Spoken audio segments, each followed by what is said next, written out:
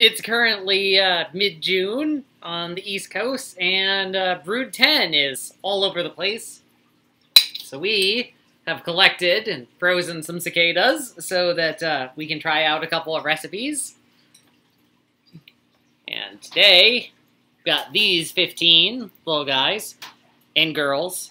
The females are actually better eating than the males.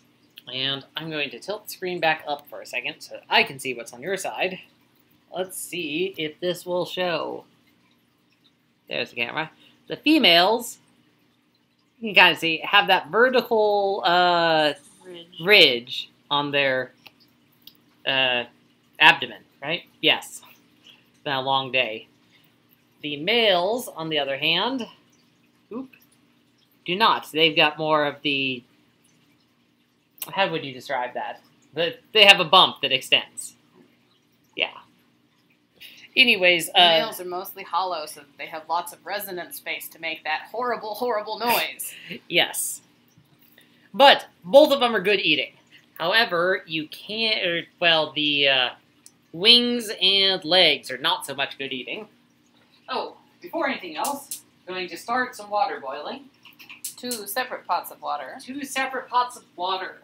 Today we are making pasta a la cicada, which is a funny name. But basically, cicadas are the shrimp of the forest. Any dish that uses shrimp, you could use cicadas for instead. So, like, you could do tacos, you could do gumbo, you can make frittatas. I'm going to honey roast some of them later. Make cicada nibblers. Yep, cicada nibblers and honey roasted are next week. Yes. But, so, first thing to do... Well, this particular stream... Oh, yes. ...is going to be separate from all of our cooking videos. So if you don't actually want to watch us process cicadas, as in pull off their legs and their wings, you can skip this later in the YouTube thing. Yes, this is going to... So fair warning, we're going to be pulling apart insects. This is going to be part 1 of actually prepping the insects. Part 2 will be probably less terrifying. But, let's see. Oops. See if they come off by hand. Oh, yeah. See? Look at that. So, cicadas have 2 wings on each side.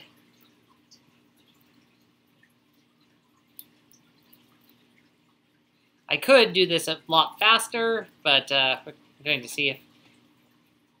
I can mostly keep the wings intact. Jesse wanted to see if we can keep the wings to do some type of art thing with them later. Yeah. I should see what that was real quick. Nothing important. Man, they're so delicate. The wings or the bugs?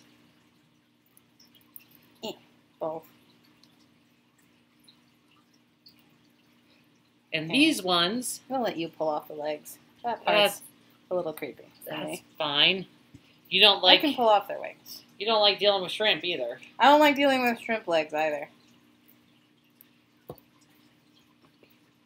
And these ones have been previously frozen. So they're not going to be quite as good as fresh. But they're also not alive for this process, which is, you know, the more humane thing. Yes.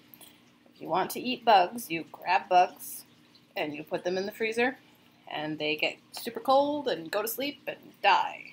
Yup. The legs and wings are edible, but they aren't good. Which is why we are dealing with them. It's kind of the most finicky bit of these.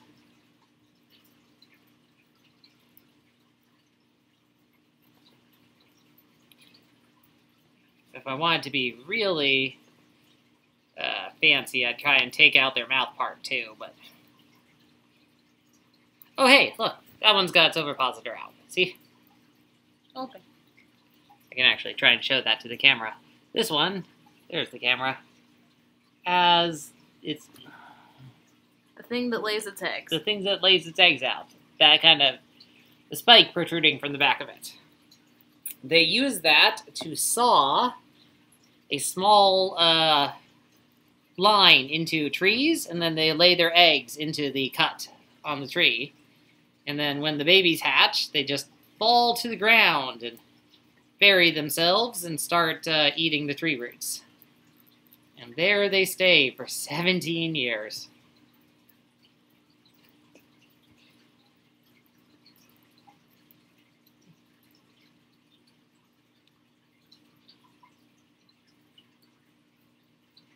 Yep. Oh no, lost a head. That's fine. You can pull their heads off if you want, but, you know, that's just wasting meat. Yeah.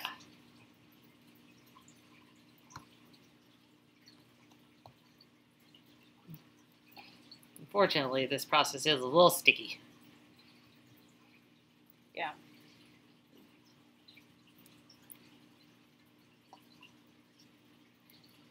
Slightly sharp. And slightly sharp, yes. I mean, they have to be able to dig and climb trees and whatnot. It's the majesty of nature.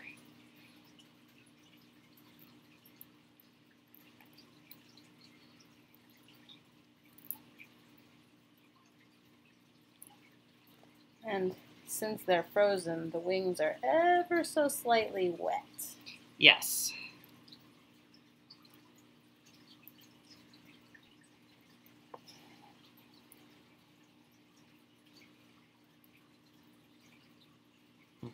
Which actually, I think, helps them not be as fragile, right?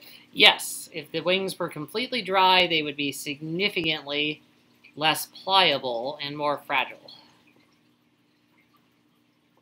That's the other benefit of freezing the cicadas, in addition to humanely killing them. It leaves them Intact. yes, intact and pliable when they unthaw, or yeah, when they defrost.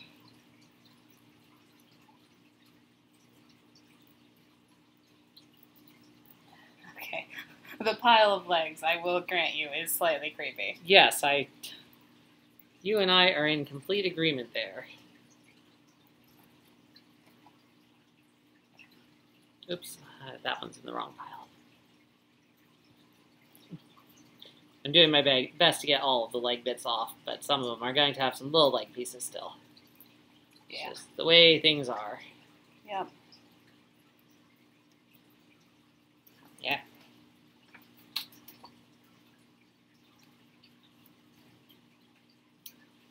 In the Cicada-licious cookbook, which you can easily look up online, it's available for free. Oh, good, that one's nice and boiling. In the Cicada-licious cookbook, there's also instructions for how to roast these into flour. If you wanted to just have some insect-based protein flour.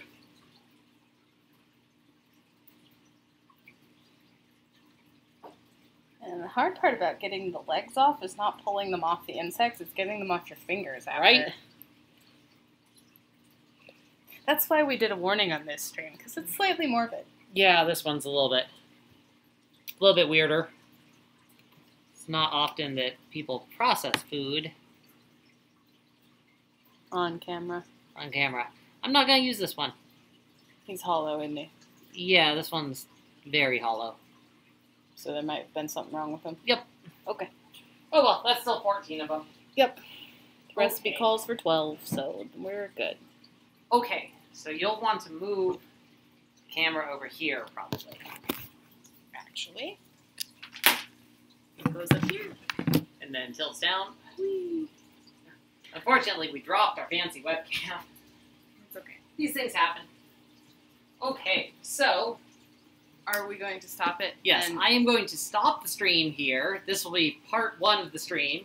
And then I will be starting it right back up. And then we'll have part 2 with the actually cooking the cicadas. So just end this one.